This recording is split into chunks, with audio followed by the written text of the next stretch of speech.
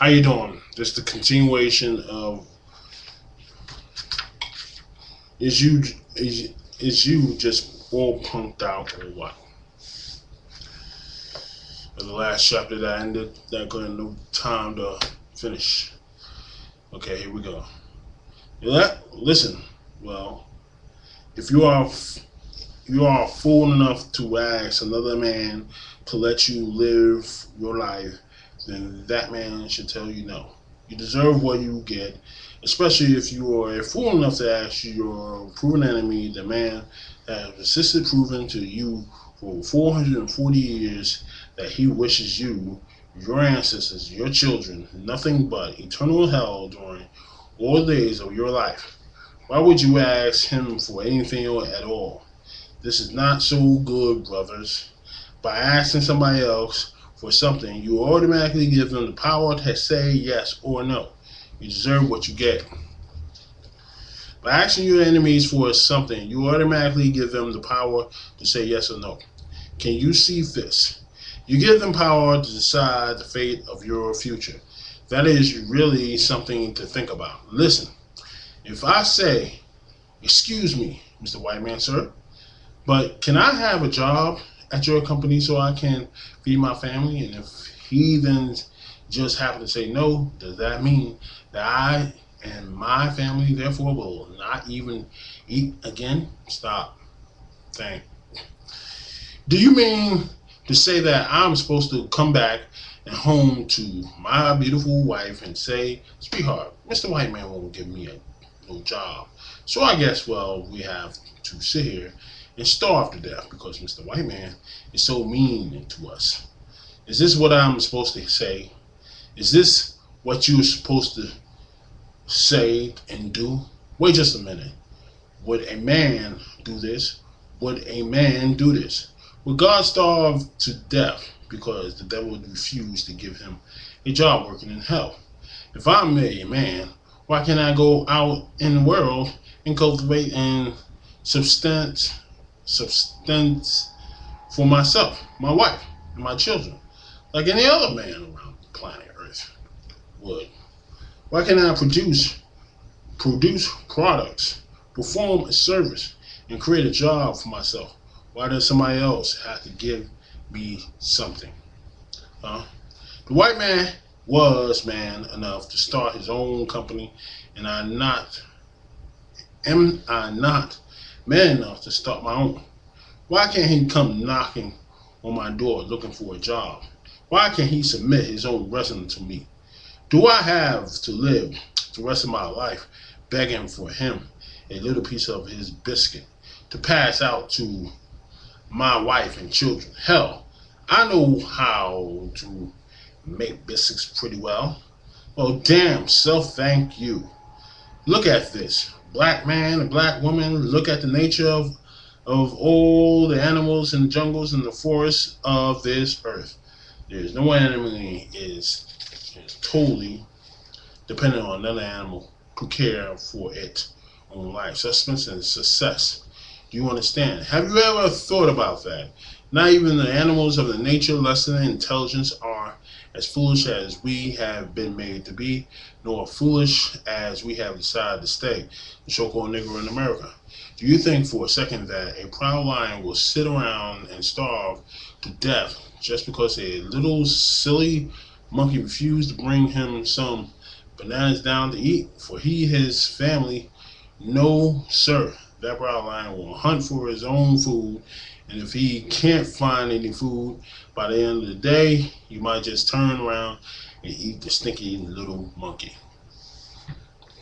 What other being on the earth do you know of that's sitting around crying and waiting on another being to bring it some food to eat for its life other than us? What being? What animal? Speak to me. Yes, I know that buzzard or vulture will fly around eating off everyone else's plate, but even the buzzards ain't lazy, sitting around waiting for somebody to bring the leftovers over to him like a welfare check. Even the buzzards will at least get up and go over and seek out leftovers. But damn, what's up with us? Is we just all punked out or what? Subtitle: Whose life is this? Listen, black man, black woman. If you truly want peace of mind, love, happiness, and success and wealth, and a life of self-respect, and go and get it, go get it, go get it. And if you don't see it, or if you don't see it out there, create it, make it. Don't you ever, never, never, never let nobody, nothing, or nobody prevent you from getting it. Don't let no devil take your life away. Don't you let nobody force you into a life of crime, jail, pain, misery, drug addiction, poverty, self-hatred, no self-respect, shame, just because they won't give you a piece of what they got. They got you whining, crying, and having kindergarten temper tantrums on the streets, all punked out because they won't give you some crumbs from their table. The hell with them. Get your own. It ain't nobody's responsibility to make a life for you but you. That's why it's called your life, not his life. Not her life, not their life. Your life, your life, your life. How is somebody else supposed to build your life for you? How silly does that sound? Come on now, slavery is over. You need to act like you know it.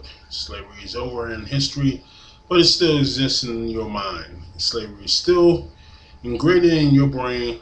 Do you hear me? Your master done been unlocked the gates, but will still stand here on the plantation acting a fool and mad and upset because master won't give you no more cotton to pick. Negroes better learn how to plant, pick, pluck their own cotton up in here. You stand on the same soil that you worked to make your master filthy rich. The same soil, but you can't do the same thing for yourself, making yourself richly rich. Your slave master got you thinking that the soil don't grow food unless he tells it to. Isn't that something? He got your mind playing tricks on you. Wake up, wake up, wake up. Snap out of the slave days. Don't let that devil take your life away. He didn't give you life, so how is he going to take it away unless you let him?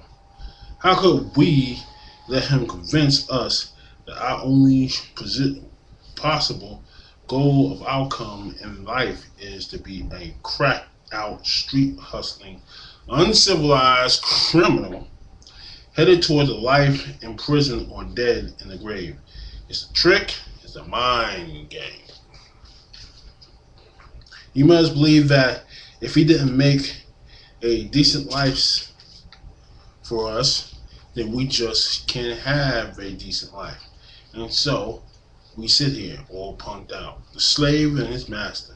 The master and his slave. You can take slave of the plantation, but can you take the plantation mentality out of the slave? Good question. The way you live your life from this day forward will answer that question. It's your choice. You decide. I challenge us to stand up and be real men for our women and for our families. Let us go out into the earth to think, to plan, to create, to cultivate, and to produce beautiful and abundantly rich life for our black families. That is what a true man would do. And anybody who stands in the way of you being this true man stands in the way of death. No punks allowed. Big love to the troops. Question. Mission statement. What are you doing? We are escaping negativity to become gods. Problem. Immature attitudes. The crying and the whining and the temper tantrums and about what another man wants to give us as black men. We should be ashamed of ourselves. Solution.